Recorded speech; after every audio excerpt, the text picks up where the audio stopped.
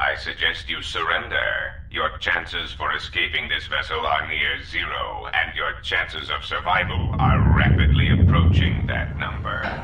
Your ship and your lives are mine. The only question is how much resources you want me to expend in subduing you.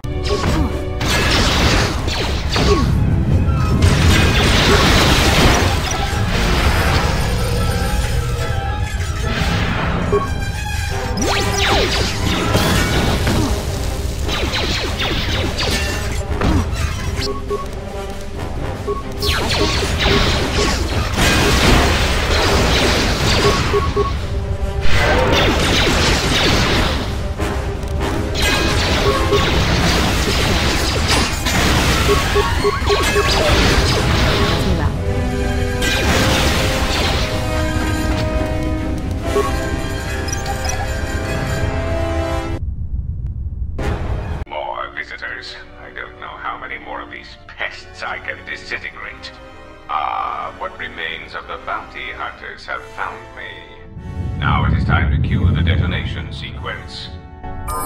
Donos emeragith. Wanarakorachi drumta sa inchobin sasha. Dosimana rachata.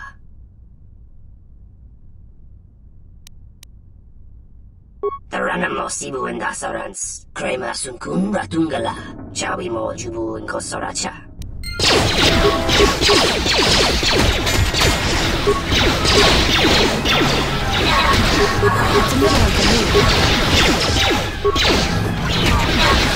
Mechana creve mopa, tamasuna ramga ma chochane, anta screen sochi, norcha hereme chok windido. The ship is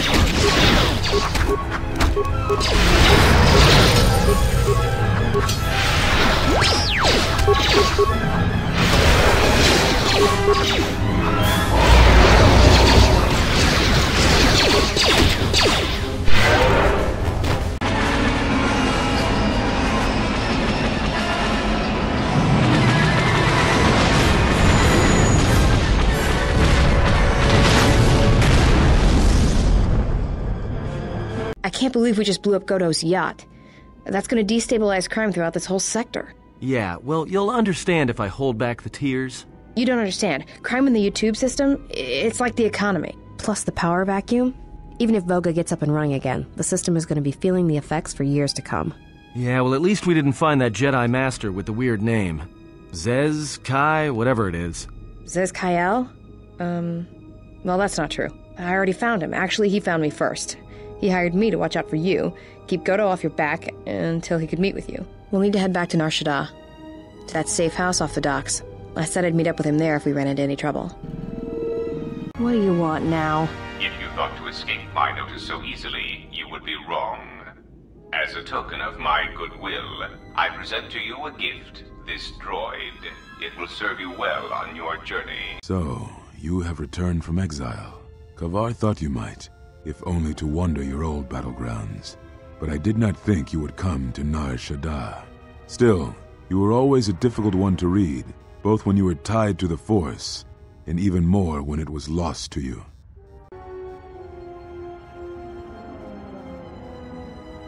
I do not know. It was a sense he had, and he had served in war as you had. Perhaps he thought he understood you, or maybe he simply hoped he did. He felt you were the key to understanding the threat we face. The others were not so certain, but so many of them are gone now, as you no doubt know. He sensed some connection between you and many of the worlds touched by war. He thought by traveling to such places, he could achieve understanding. No doubt. I think the answers will provide us both with some measure of peace. I have kept secrets for far too long.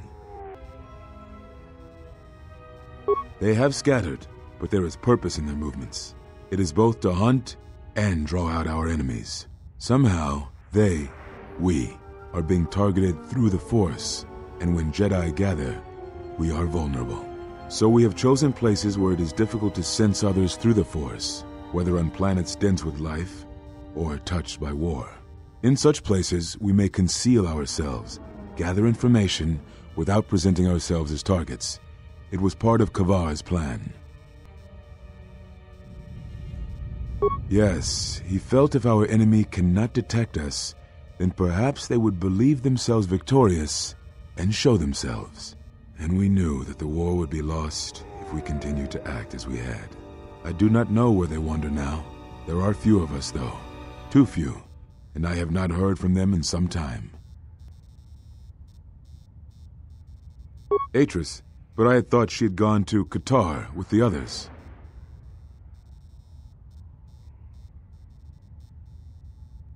Yes, she holds the last of the Jedi teachings. It is good she survived.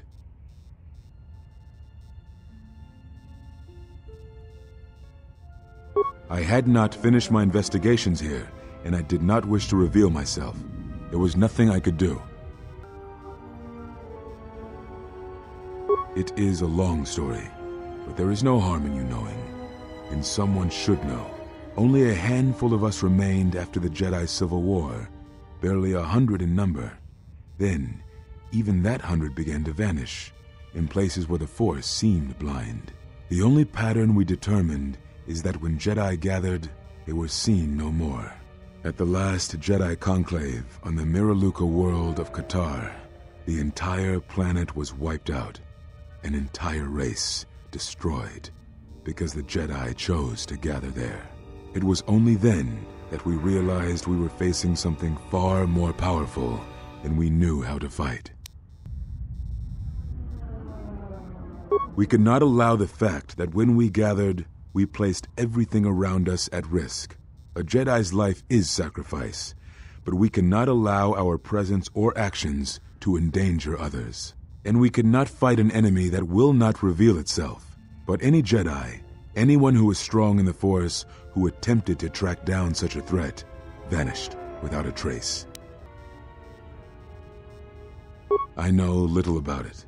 I know more of the absence it leaves behind than its face. Whatever this threat was, it was targeting us and everything around us. Yet it was somehow weak enough that it was afraid to confront us openly. If it believed us defeated, then perhaps it would finally show itself. It was a faint hope, but it was the best we had. It was KOTOR's plan. He was always the greatest tactician among us, and had seen war more than the rest of us.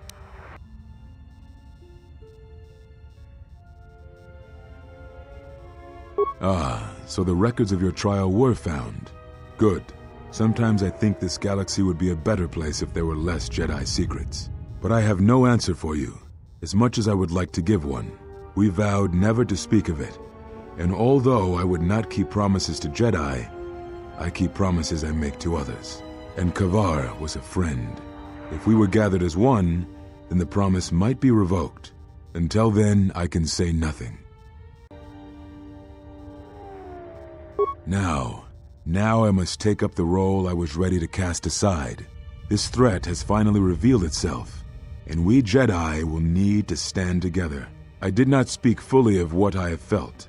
Staying on Nar Shaddaa, it is an exile of sorts, one that I have chosen. I, too, lost a Padawan on Malachor, not to the battle, but to the alternative, to the teachings that Revan brought from the unknown regions. And I was not the only Jedi Master to watch a student turn on them.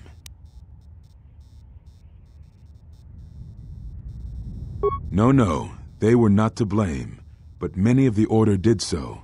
It was a difficult time, a time of strong emotion. Perhaps the Council, perhaps the Order itself, had grown arrogant in their teachings. It is easy to cast blame, but it is perhaps time the Order accepted responsibility for their teachings and their arrogance, and come to recognize that perhaps we are flawed. Not once did I hear one of the Council claim responsibility for Revan, for Exar Kun, for Ulic, for Malak, or for you. Yet, you were the only one who came back from the wars to face our judgment. And rather than attempting to understand why you did what you did, we punished you instead. Our one chance to see where we had gone wrong, and we cast it aside. And now, that decision has come back to us and may carry with it our destruction. Perhaps there is something wrong in us, in our teachings, and though I tried, I could not cause that thought to leave me, so I left the Council. And I was not the only one. That is why many scattered, and why many in the Republic do not trust us, and why we do not trust ourselves. Make no mistake, I am no Jedi. This is the end, you see. After this, there will be nothing, and I think it will be for the best. Do you wish to do battle now? I have nothing more to say. It provides no comfort at all, for reasons on which I still must keep secret. Suffice to say, redemption was not Revan's choice, and I have never believed those of the Council who attempt to console themselves otherwise for the crime they committed.